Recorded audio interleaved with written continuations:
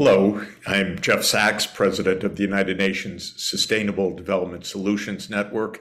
Thank you for including me in your important meeting, and greetings to you from Belém in the state of Pará in Brazil, in the Amazon rainforest. I've been having fantastic meetings during the past week with the new leaders of President Lula's new government. And despite the sad turmoil in Brasilia in recent hours, this is a strong team with the country behind it and with an incredible commitment to sustainable development, including the SDGs, the protection of the Amazon, and addressing the global climate crisis. I want to speak about the major opportunities of 2023 and the four things that we really need for success in the Sustainable Development Goals. And the first one I've mentioned is government commitment.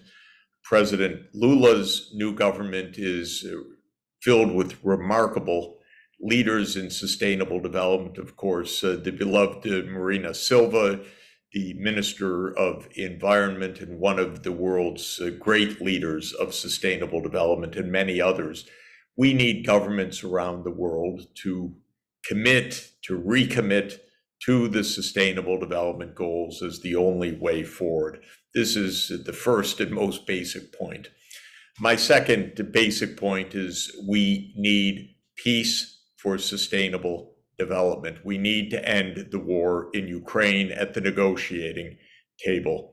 The attempt at a military victory by one side over the other is devastating, potentially completely disastrous for the world. This cycle of escalation needs to stop. The two sides need to negotiate. There are political issues that both sides require and need, and we need peace.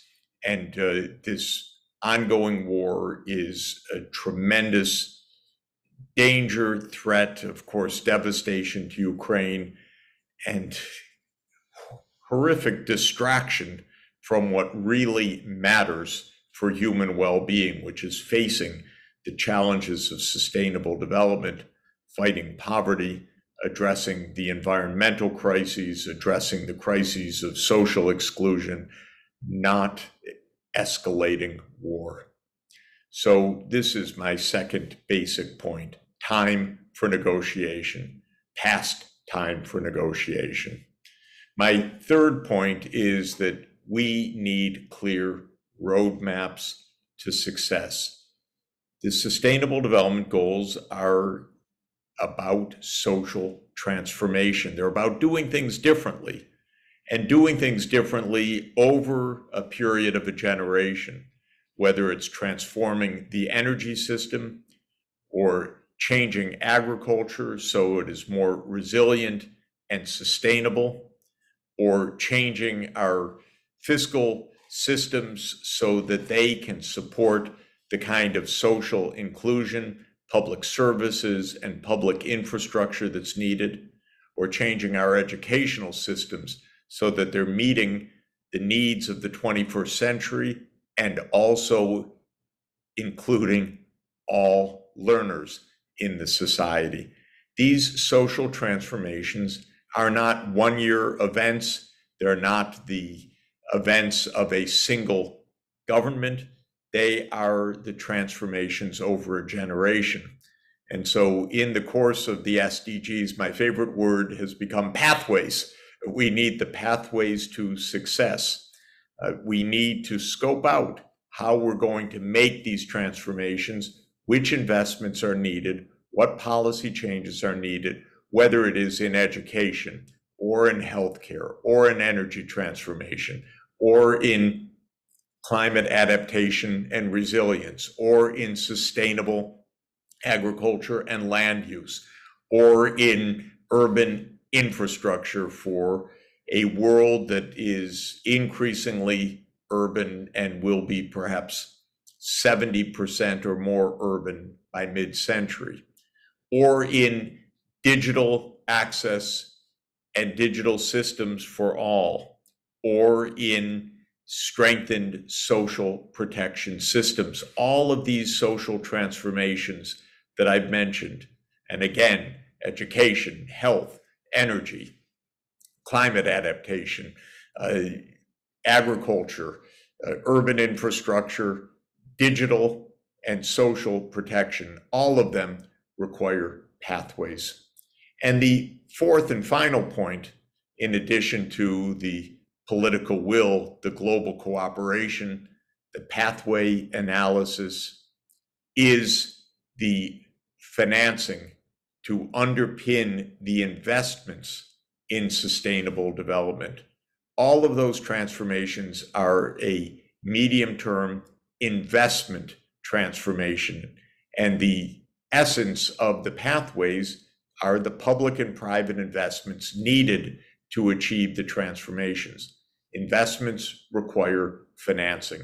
What we know is that the official financing that is from government sources, whether within countries or transboundary, are insufficient to achieve the Sustainable Development Goals.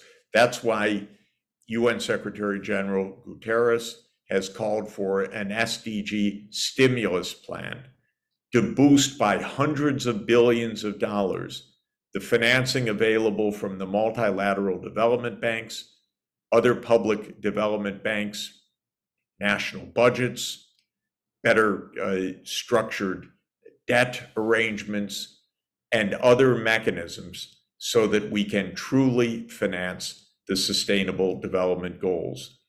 I'm honored to be working with the Secretary General and the Deputy Secretary General on the SDG stimulus.